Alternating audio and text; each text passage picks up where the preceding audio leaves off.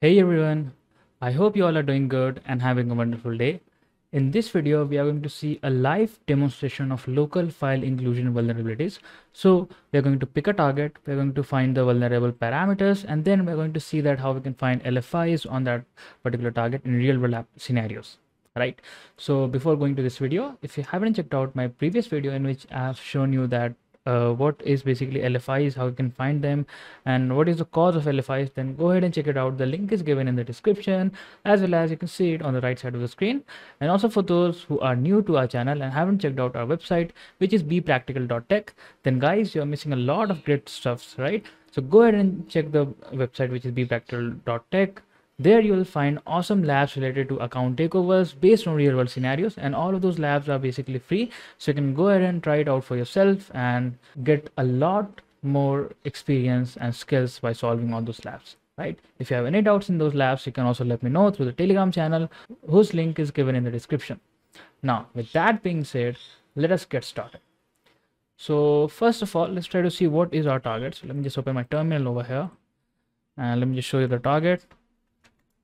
So we have this target right over here, and we are looking to find local file inclusion vulnerabilities on this particular target.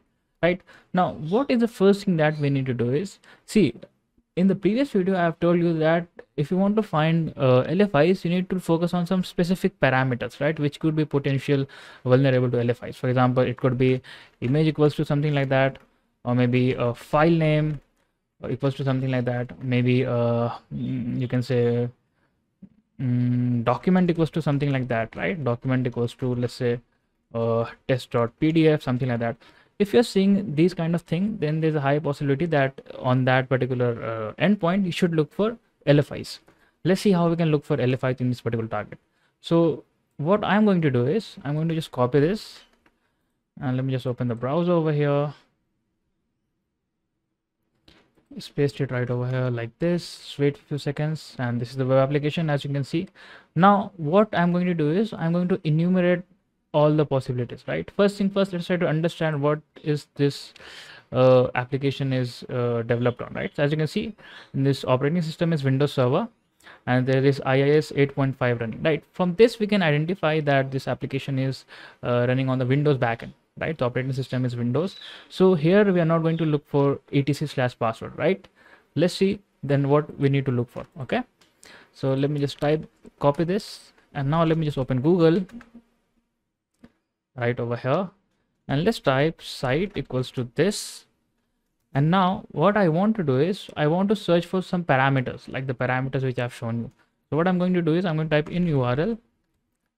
Let's start with the file name, and we know that this application is developed in the IIS server, so the extensions could be either ASPX or ASP, right? So I'm going to look for ASPX, ext equals to ASPX. Okay, let's hit enter, and as you can see, we've got a bunch of links over here, and let me just open one of these, for example this one. And over here, as you can see, there's this file, right? And if we look at the URL, we can see that there is this file name, right? This file name could be vulnerable to local file inclusion. We have this file type, we have this press ID. Let's try to modify them, and let's see that if we're able to play with the parameters or not. So if this press ID is nothing, then we're getting a no result, right? Let's try to modify this. Let's remove this, and let's see if we're able to get it. No, still we're not able to get anything, right? And now let's try to modify this to, let's say, any random file name.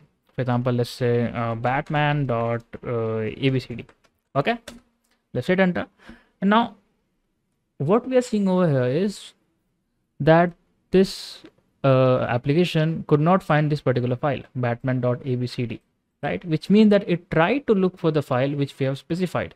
Now if this thing is this parameter is not properly sanitized, we may be able to escalate it into LFI, right?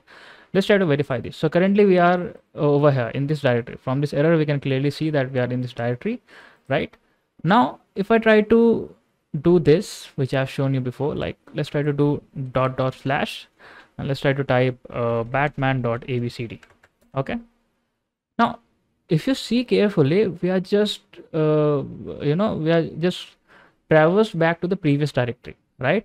Earlier the directory was this one. Inside this directory the application was looking for the file, but now it is looking in this directory, which confirms that this could be 95% vulnerable to local file inclusion.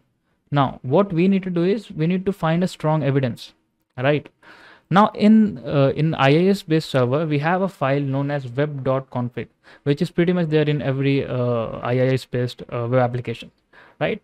So what our objective is now is to find this web.config file. So what I can do is I can type web.config like this. And as you can see, it is not there. So let's traverse the directory one by one. Let's see. Again, it is not there. Let's try to traverse again. Again, it is not there. Let's try to traverse again. Like this. And perfect.